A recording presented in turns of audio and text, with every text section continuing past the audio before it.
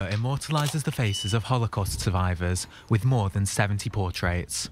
A photographic journey that goes from Israel to France as part of a project called the Last Link Project, moving and essentially. 78 years after the end of the Second World War, what drives people to commit themselves to the perpetuation of memory? Fanny Zimbler asked Nissim Sellam this question while working with a survivor named Zuzka Helfman. On the eve of Holocaust Memorial Day, as part of my project called The Last Link, I met Zissel, soon to be 102 years old. This Polish woman, born in Auschwitz, just a few kilometers from the death camps, lives today in Binyamina, northern Israel.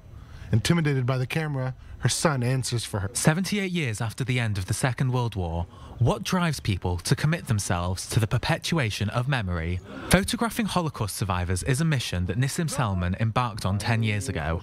He immortalizes their faces as they live what may be their last years.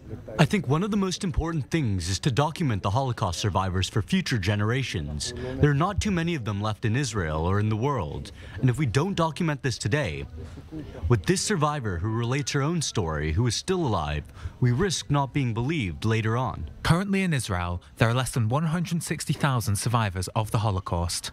So for Nissim, taking photos is a way of contributing to the duty of remembrance. The portrait of Zuzka Zissel Helfman, a survivor, is captured for eternity. Black and white photos to tell the horrors of a past that must never be repeated.